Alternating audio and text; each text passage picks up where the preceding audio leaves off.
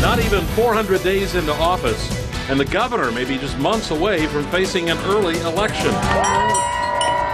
One by one, boxes of recall petitions handed in today in Madison. Democrats say they have the needed signatures. Over 1 million people, almost as many people voted for Scott Walker in the 2010 governor's race, think he needs to go. And Republicans are promising a fight. Voters elected Governor Walker to come in and make the tough decisions necessary to turn our state around. Balanced coverage of Wisconsin's unprecedented recall effort tops Fox 11 News at 9. Good evening, everyone. Recall organizers not wanting to wait until the next regular election in 2014 handed in 1 million signatures today. And that is nearly double the amount needed to force an election.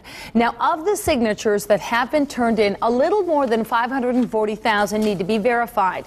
It's a process that's expected to take more than 2 months. However, the board that oversees the election, the Government Accountability Board, says it could take even longer.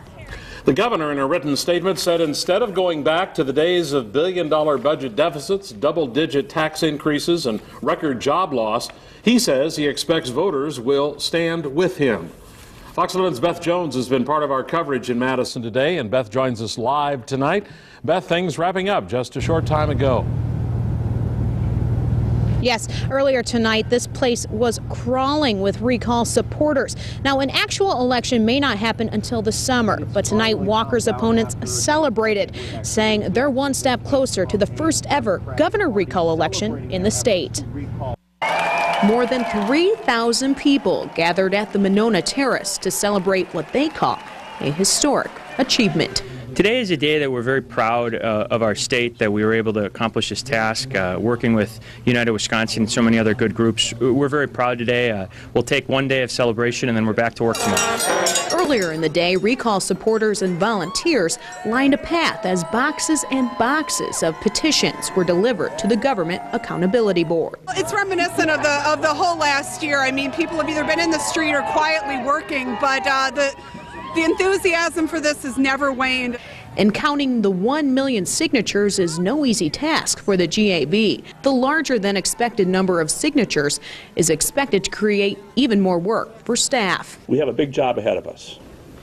We expect to review close to 2 million signatures that were filed today. I'm confident that we have the people and the equipment in place to get the job done. We've dealt with a large number of recall petitions in 2011. But this is likely 10 times as much work. And those with the Wisconsin Republican Party say the work is just beginning as well. We have a massive statewide volunteer effort that will be verifying these signatures.